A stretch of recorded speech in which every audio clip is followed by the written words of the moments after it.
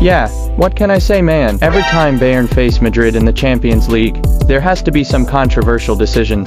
The previous time it was 3 offside goals, and now it's a Bayern goal that was not allowed to stand. Well, I've seen enough. In fact, after the disallowed Madrid goal, some guys were saying that they forgot to pay for VAR.